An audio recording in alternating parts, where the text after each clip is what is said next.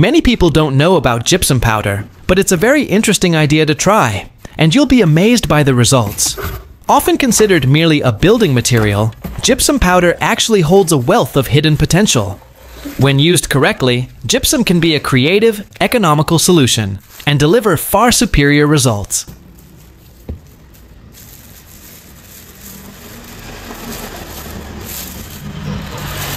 Next, for this experiment, I've prepared 3 different containers.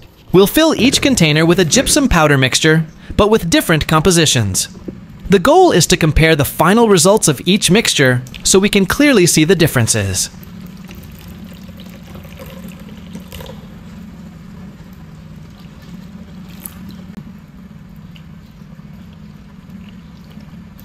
And here are the 3 containers I've filled with water. Next, I added salt to one of the containers to see how the mixture would differ from the other.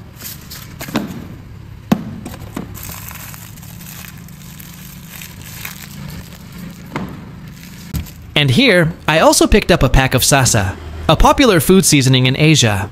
This seasoning is similar to MSG or seasoning powder, commonly used to add savory flavor to dishes, making it a common everyday use in Asian kitchens.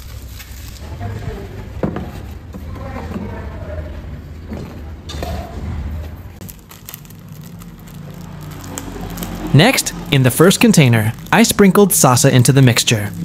The goal was to see how this food seasoning reacted when mixed with gypsum.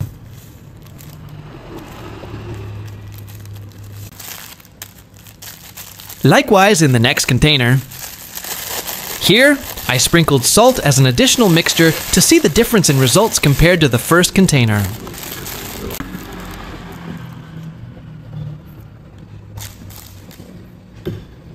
Okay, once everything is done, here I start stirring each container so that the mixture is completely mixed before we see the final result.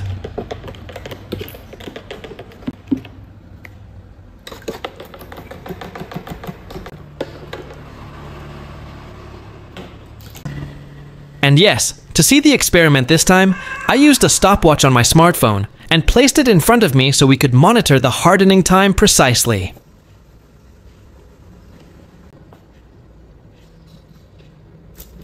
And here, I sprinkled the gypsum powder into 3 containers in equal amounts so we can compare the results fairly.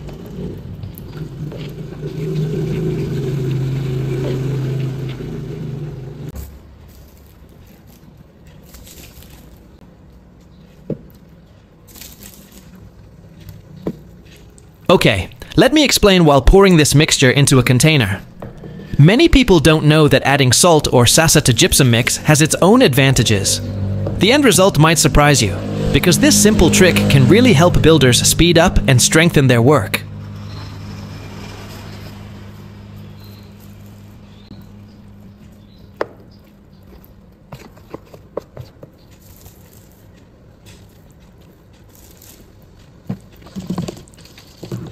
After we sprinkle the gypsum powder into these 3 containers, now let's see together which container will harden faster and which container will actually take longer.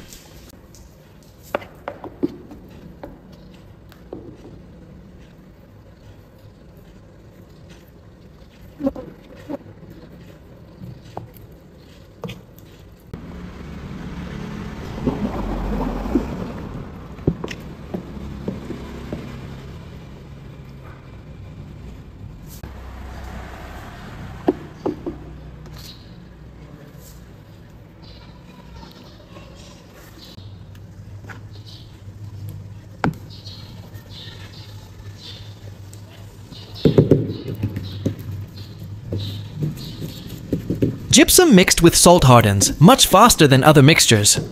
At this point, the surface of the gypsum begins to appear solid, hard, and difficult to deform. And we can use this to create a variety of needs, such as wall hangings, home decor, or even simple molds for unique accessories. Just imagine, with a faster curing process, you can create flower-shaped molds, or logos. While this one is a mixture with just water, it still hardens, but it takes a little longer.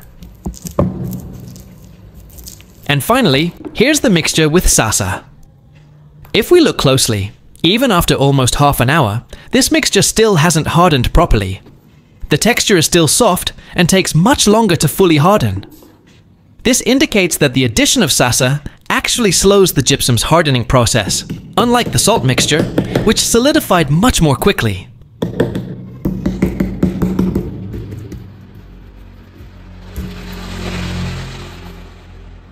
Once completely dry, this gypsum mixture will harden like stone. Mixing with water alone still allows for hardening, but it takes a certain amount of time to reach maximum hardness. Meanwhile, mixing with Sasa takes much longer to harden, even requiring more time than the previous two mixtures.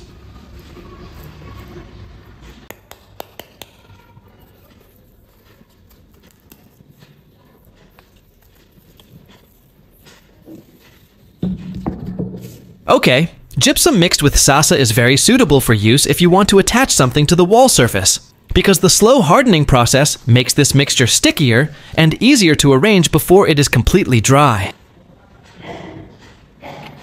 In addition, this mixture can also be used to make simple putty, fill small gaps in the wall, or as a temporary adhesive when installing decorative ornaments. Even if you are creative, this mixture can be used to make small molds that require fine details, because the texture takes longer to harden, giving enough time to shape as desired.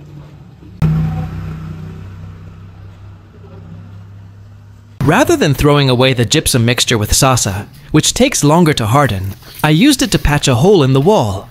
The results were very helpful, as the slower hardening process gave me more time to level the surface and ensure the patch was spotless.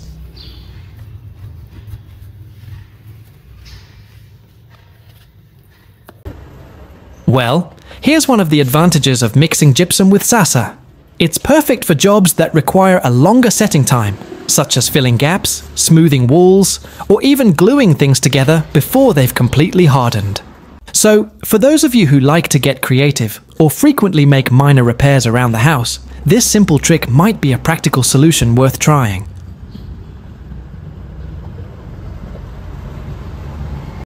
From here, we can learn that each mixture has advantages and disadvantages that can be utilized according to needs. A mixture of gypsum and water alone. This is arguably the most standard mixture. The advantage is that the final result remains solid, hard, and can be used for various general purposes, such as plastering or wall repairs. A mixture of gypsum and salt hardens quickly, making it suitable for projects requiring strong and fast results. However, this rapid hardening requires speed to maintain a clean surface.